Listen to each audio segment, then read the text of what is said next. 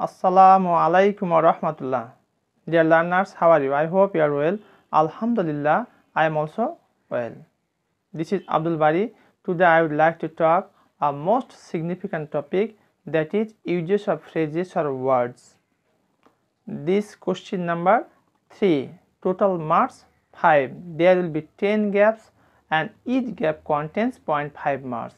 In the box there will be some special phrases or words, and from the box you have to choose the correct form and you have to fill in the blanks, and in the examination hall just you have to write only answer, not all of the forms, that means sentences. And this is so much important topic because only if you know few rules you will be able to get full marks. And today I am to discuss part 1 because there are at least 20 or more than 20 rules are present, and these are very much easy. If you follow this class you can easily understand, and this class is for intermediate. For the students of intermediate, they will be able to learn this topic. So my request, dear learners, please stay connected and follow this class. Let's get started.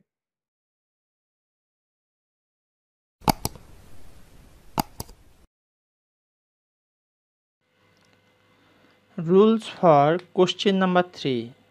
এখন আমরা HSC question number 3 uses of phrases or words সেই বিষয় নিয়ে কথা বলবো। আজকে আমরা part 1 নিয়ে কথা বলবো এবং টোটাল আমি 22টি ফ্রেজ, তার মধ্যে 2টি ক্লাস ডিভিশন করেছি। প্রথম ক্লাসে আমি নেব 1 থেকে 10 পর্যন্ত, আর সেকেন্ড ক্লাসে আমি নেব 11 থেকে 22 পর্যন্ত। তো আজকে আমরা পার্ট 1 নিয়ে কথা বলবো এবং এখানে অধিক গুরুত্বপূর্ণ যে ফ্রেজ রয়েছে সেই ফ্রেজগুলি নিয়ে এখন আমরা কাজ করব। তা আমরা দেরি না করে শুরু করি। ফ্রেজ, প্রথমে জেনে নিই ফ্রেজ কাকে বলে।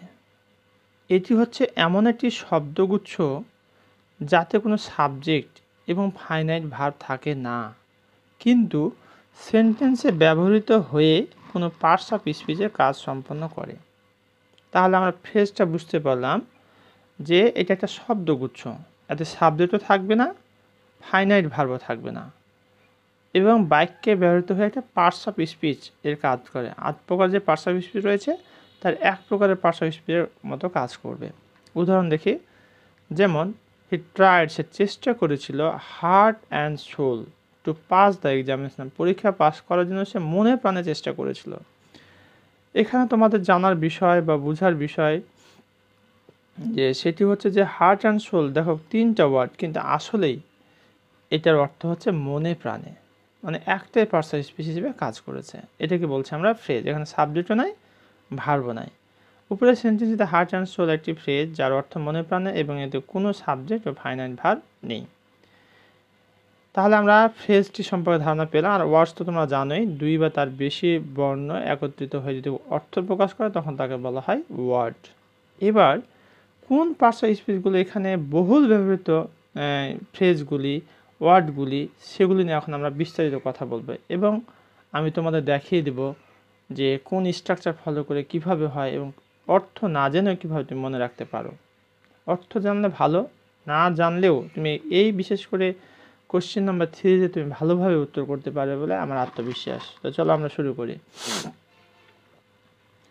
ওয়াজ বর্ন বা ইজ বর্ন বা বি বর্ন, মূলত এখানে পাস্ট ফর্মে এই ভার্বটি ব্যবহৃত বেশি হয় প্যাসিভ ভয়েসে। সঙ্গত কারণে ওয়াজ বর্ন বা ওয়ার বর্ন হতে পারে। আর is born R B born বলতে এখানে আমি যার ওয়াজ আর যে কোনটাই হতে পারে। ইজ বর্নটা খুব কম ব্যবহৃত হয়, ওয়াজ বর্নটা ফোকাসিং। কারো জন্মস্থান বা জন্ম তারিখ বলার জন্য আমরা ওয়াজ বর্ন, ওয়ার বর্ন ব্যবহার করে থাকি। জন্ম স্থান বা জন্ম তারিখ, যেমন Kazi Nazrul was born in Churulia of West Bengal. এখানে কিন্তু দেখো এইটা কিন্তু দেওয়া থাকবে না, তখন তুমি কিভাবে ফলো করবে? এই চুরুলিয়া একটি স্থান, অফ ওয়েস্ট বেঙ্গল, পশ্চিম বেঙ্গলে চুরুলিয়ায় তিনি জন্মগ্রহণ করেছিলেন।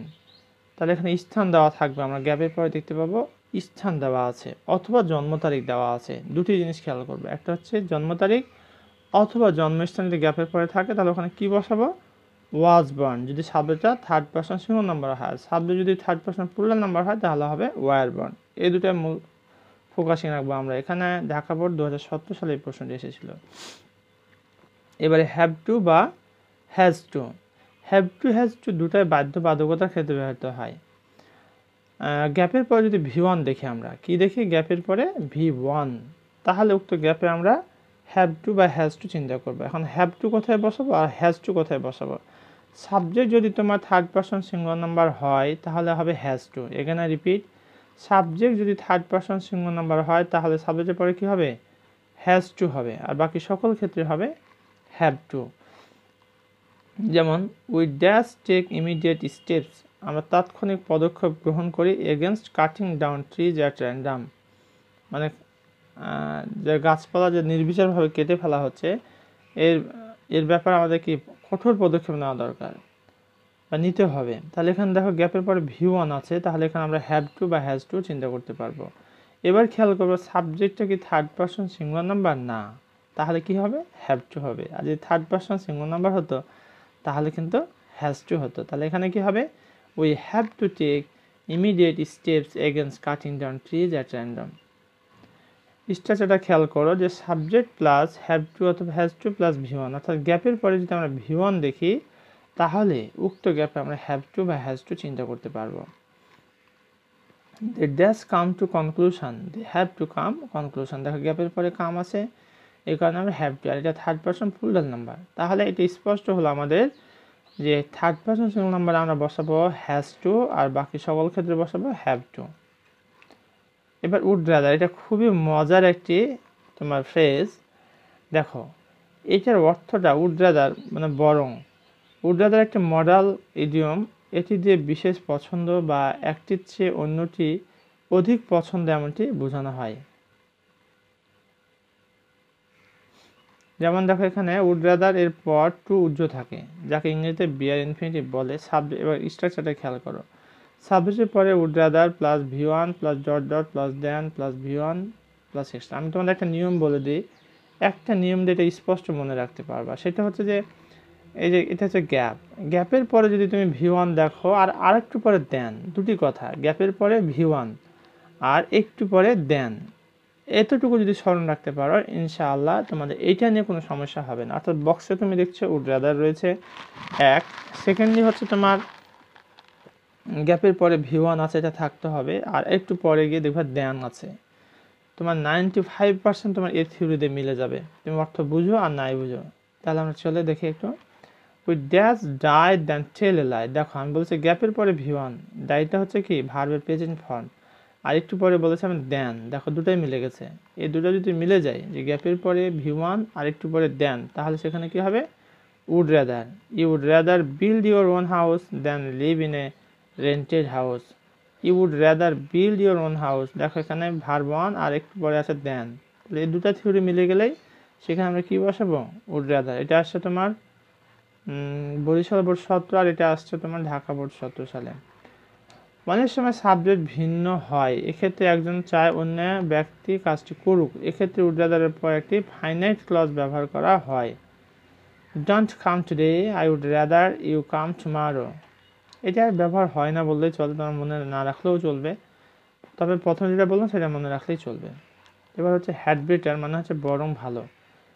গ্যাপের পরে যদি V1 দেখি আমরা, গ্যাপের পরে কি ভার্বের প্রেজেন্ট ফর্ম, তাহলে ওখানে কি বসাবো আমরা, হ্যাড বেটার বসাই দেবো। হ্যাড বেটারের অর্থ হচ্ছে বরং ভালো।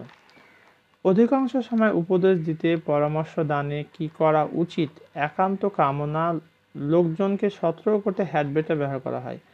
আর সবচেয়ে মজার বিষয়, এটা স্মরণ রাখা খুবই সহজ, গ্যাপের পরে যদি ভার্বের প্রেজেন্ট ফর্ম থাকে ওখানে আমরা হ্যাড বেটার ব্যবহার করতে পারবো।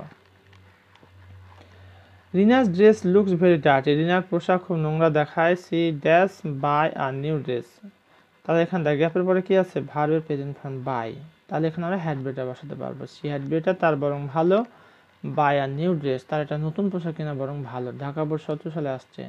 We dash not go out today. এখানে তোমাদের আমি বলেছি ভার্ব ওয়ান, কিন্তু নেগেটিভ হওয়ার কারণে নট কথাটি আসছে আগে, এটাও খেয়াল রাখবো আমরা, যে নেগেটিভ হলে কিন্তু নটটা গ্যাপের পরে থাকতে পারে। We had better not go out today, আমাদের বরং আজকে বাইরে না যাওয়াই ভালো। এবার দেখবো আমরা লেট অ্যালোন, ভাবা যায় না বা চিন্তা করা যায় না। খুবই গুরুত্বপূর্ণ, পরীক্ষাতে এটা প্রায় এসে থাকে, এটা আমরা খুবই গুরুত্ব সহকারে খেয়াল রাখবো। লেট অ্যালোন মানে ভাবা যায় না বা চিন্তা করা যায় না। দুটি নেগেটিভ ফ্যাক্ট বা নাবোধক বাক্য একসাথে বলার জন্য লেট অ্যালোন ব্যবহার করা হয়। এক্ষেত্রে সেন্টেন্সের প্রথম অংশ সত্য বা সম্ভব নয় এবং লেট অ্যালোনের পরের অংশ সত্য বা সম্ভব হতে পারে না। নেগেটিভ স্টেটমেন্টের পরে লেট অ্যালোন বসে, নেগেটিভ স্টেটমেন্টের পরে কি বসবে? লেট অ্যালোন বসবে। রহিম ইজ এ পুয়ার ম্যান, রহিম একজন দরিদ্র মানুষ। He can not by A shirt, দেখো এখানে নেগেটিভ স্টেটমেন্ট রয়েছে, এই নেগেটিভ স্টেটমেন্টের পরে কিন্তু লেট অ্যালোনের কথাটা আসবে, আগে কিন্তু আসবে না। He can not by A shirt, সে একটা শার্ট কিনতে পারে না। লেট অ্যালোনের কার? সে একটা গাড়ি কিনবে। He can not afford one mill per day, সে এক মুঠো খাবার পায় না। লেট অ্যালোন স্কোয়ার মিল, পুরো পেট, ভরপেট খাবার পাবে।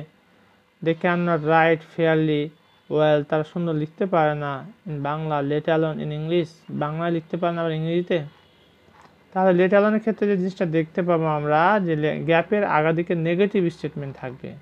এইখানে দেখো ক্যান নট, তারপরে এখানে ক্যান নট, এখানে ক্যান নট, নেগেটিভ। আর অধিকাংশ সময় ক্যান নট থাকার সম্ভাবনাটাই বেশি, অথবা কুড নট।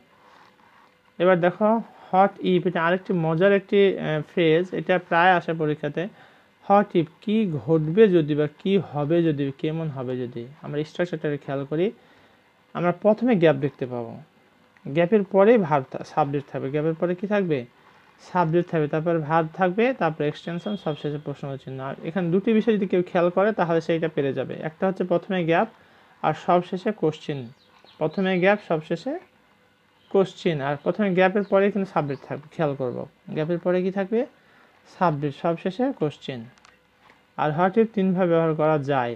আমরা যখন কোনো বিষয়ে চিন্তিত বা উদ্বিগ্ন হই, I am worried about my exam, দেখো প্রথমে গ্যাপ আছে, dash I fail in the exam, গ্যাপের পরে সাবজেক্ট, তারপরে কোশ্চেন। তাহলে গ্যাপের পরে সাবজেক্ট, শেষে প্রশ্ন, এতটুকু মিল থাকলে সেখানে আমরা কি বসাবো? হট ইফ বসাই দেব। আমরা যখন কোনো কিছু প্রস্তাব করি, যে this room is bigger and I like it, hot if we shift here, কোনো সম্ভাবনার বিষয়ে জিজ্ঞাসা করতে আমরা এখানে ব্যবহার করে থাকি। কিন্তু খেয়াল রাখতে হবে প্রথমে গ্যাপ থাকবে, তারপরে সাবজেক্ট, আর সবশেষে কোশ্চেন। এতটুকু মনে রাখলে সেখানে আমরা হট ইফ বসাই দেব। এবার হচ্ছে হটস লাইক বা হটস ইট লাইক, কেমন অর্থ প্রকাশ পায়। কোনো কাজ করা অনুভূতির বিবরণ দিতে হট ইজ ইট লাইক বাক্য কাঠামোটি ব্যবহার করা হয়। স্ট্রাকচার দেখো, প্রথমে গ্যাপ থাকবে, প্রথমে গিফট থাকবে গ্যাপ, তার শেষে ভার্বের সাথে আনি যোগ থাকবে, শেষে প্রশ্ন। তো দুটো বিষয়কে যদি স্মরণ রাখো তাহলে এটা তুমি অনায়াসে পেরে যাবে। প্রথমে গ্যাপ থাকবে, তারপরে ভার্বের সাথে আইনি যোগ থাকবে, এবং সবশেষে কোশ্চেন। প্রথমে গ্যাপ, তারপরে ভার্ব অনের সাথে আইনি যোগ থাকবে, তার সবশেষে থাকবে কোশ্চেন মার্ক। যেমন দ্যাশ swimming in the sea, what is it like swimming in the sea, অর্থাৎ সাগরে সাঁতার কাটলে কেমন হয়। ঢাকা বোর্ড 2017 সালে আসছে। তাহলে কী হবে স্মরণ রাখবো আমরা? প্রথমে গ্যাপ, তারপরে কি থাকবে? ভার্ব অনের সাথে আইনজি যোগ থাকবে, আর সবশেষে কোশ্চেন মার্ক থাকবে। ফাইন। এবার আমরা 8 নাম্বারটা দেখব।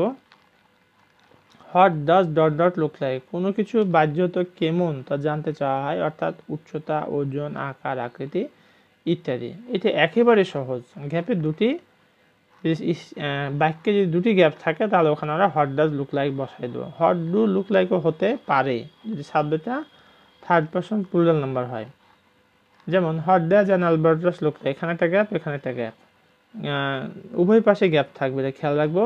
আর শেষে কোশ্চেন মার্ক, দুটি কথা, দুটি গ্যাপ থাকবে আর শেষে কোশ্চেন থাকবে। এতটুকু স্মরণ রাখলে দেন you will get marks. What does the frozen mountain look like, as if অথবা অ্যাজ দো, যেন একটি পরিস্থিতি কেমন মনে হচ্ছে তা বোঝাতে অ্যাজ ইফ বা অ্যাজ দো ব্যবহৃত হয়।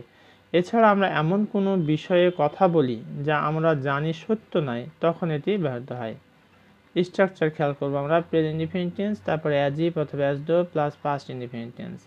অর্থাৎ বক্সে যদি তুমি দেখতে পাও অ্যাজ ইফ অথবা অ্যাজ দো আছে, তোমাকে খেয়াল রাখতে হবে যে গ্যাপের প্রথমে থাকবে প্রেজেন্ট ইনডিফিনিট, পরে থাকবে পাস্ট ইনডিফিনিট। এটা যদি মিলে যায় তাহলে ওখানে অ্যাজ ইফ অথবা অ্যাজ দো ব্যবহার করতে হবে। যেমন রিফাত বিহেভস, এটা কোন টেন্স? Present indefinite tense. এটা গ্যাপ, আমরা কিছু জানি না কি হবে।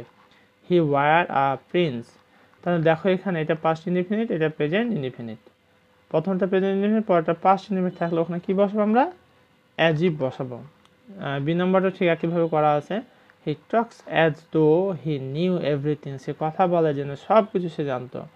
এটা প্রেজেন্ট ইনডিফিনিট, এটা পাস্ট ইনডিফিনিট। এটা আর একটা স্ট্রাকচার আছে, গ্যাপের পূর্বে যদি পাস্ট ইনডিফিনিট হয় পরে থাকবে পাস্ট পারফেক্ট টেন্স। তাহলে আমরা খেয়াল রাখবো গ্যাপের পূর্বে যদি পাস্ট ইনডিফিনিট হয় পরে হবে পাস্ট পারফেক্ট। এই দুটো যদি ঠিক থাকে তাহলে ওখানে আমরা কী বসাবো? অ্যাজ ইফ অথবা অ্যাজ দো। উদাহরণ দেখি, হি proceeded dash he had never seen me, এটা চিটাগাং বলে নিচে আসছে।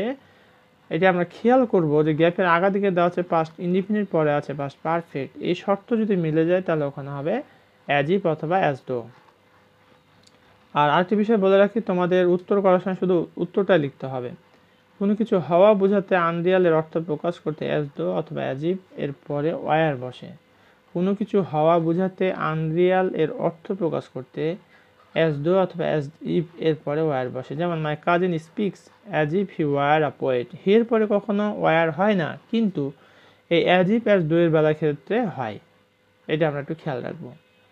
এবার আজকের মতো শেষ যে টপিকটি, যে ফ্রেজটি, সেটি হচ্ছে অ্যাজ সুন অ্যাজ, যেই মাত্র সেই মাত্র অথবা মাত্রই।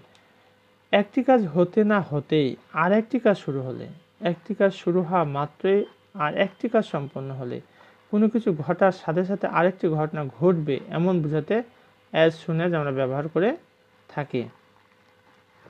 অধিকাংশ ক্ষেত্রে অ্যাজ সুন অ্যাজ যখন ব্যবহৃত হয় উভয় বাক্যাংশই ক্লজেস একই টেন্সে হয়। এটা একটু খেয়াল রাখবো। এটা যখন আমরা ব্যবহার করব উভয় পাশে প্রায় একই টেন্স হয়। যেমন inform the police as soon as the incident took place, as soon as we reached the station the train started। আমরা এতক্ষণ পর্যন্ত অধিক গুরুত্বপূর্ণ 1 থেকে 10 ইউজেস অফ ফ্রেজেস আর ওয়ার্ডস নিয়ে কথা বলেছি। আশা করছি প্রিয় শিক্ষার্থী ভাই বোন তোমরা ভালোভাবে এটি বুঝতে পেরেছো। এরপর যদি কারো কোথাও বুঝতে সমস্যা থেকে থাকে please comment, I will try my best to give your comment reply. আর সবশেষে আমি রিকোয়েস্ট করবো প্লিজ তোমরা একটি লাইক একটি কমেন্ট করে আমাকে উৎসাহিত করবে। তোমাদের একটি লাইক একটি কমেন্ট আমাকে সত্যি সত্যি অনেক বেশি অনুপ্রাণিত করে। তখন আমি বুঝতে পারি যে হ্যাঁ আমার ভিডিওটি কোন পর্যায়ে অবস্থান করছে। তাই আমি রিকোয়েস্ট করব অবশ্যই লাইক কমেন্ট করে আমাকে উৎসাহিত করবে। আর যারা আমার চ্যানেলটি সাবস্ক্রাইব করেছো তাদেরকে অসংখ্য ধন্যবাদ। আর যারা করোনি please subscribe my channel so that you can get next videos easily. R subscribe করার জন্য এখানে একটা সুন্দর ইনস্ট্রাকশন দেওয়া আছে। প্রথমে ইউটিউব, দেন সার্চ, তারপর ইংলিশ মোটিভেশন 21। মোটিভেশন আর 21-এর মাঝে কোনো স্পেস হবে না। দেন সাবস্ক্রাইব, এখানে প্রেস করলে সাবস্ক্রাইব লেখা দেখা যাবে। এরপরে বেল আইকন বাটনটি আসবে, দেন প্রেস ইট। তাহলে এটা পরবর্তী যত ভিডিও আমি আপলোড করবো তোমরা সহজেই নোটিফিকেশন পেয়ে যাবে। এতক্ষণ পর্যন্ত আমার সাথে থাকার জন্য তোমাদের সকলকে অসংখ্য ধন্যবাদ। আশা করছি তোমরা পরবর্তী ভিডিওতে আমার সাথে থাকবে। ধন্যবাদ সবাইকে। আসসালামু আলাইকুম ওয়া রাহমাতুল্লাহ।